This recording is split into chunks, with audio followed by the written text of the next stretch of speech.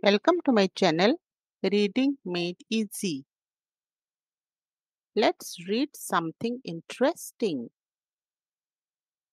The name of today's story is The Three Little Pigs. Down in the valley, there was a farm. There lived Mummy Pig and the three little pigs. You are growing so fast, my dears, said Mummy Pig to the three little pigs. It is time for you to leave the farm and build your own houses to live in, she said. Before leaving, Mummy told them something very important. She said, you must remember to build your house out of bricks. Bricks are very strong and they will keep you safe no matter what.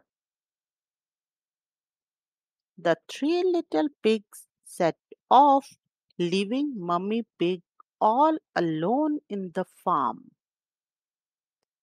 The first pig built his straw house, and the little pig was very proud of himself.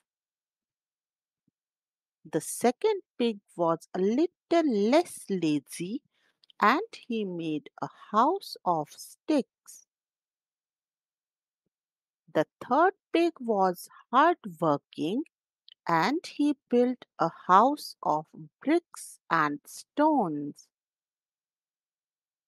One day, a wolf came to attack them. He huffed and puffed and blew the house of straws. He then huffed and puffed and blew the house of sticks. Then he huffed and puffed at the house of bricks, but eventually was out of breath and left. The moral of the story is don't try to take shortcuts to make things work. Thank you so much for watching. Please like, share, and subscribe.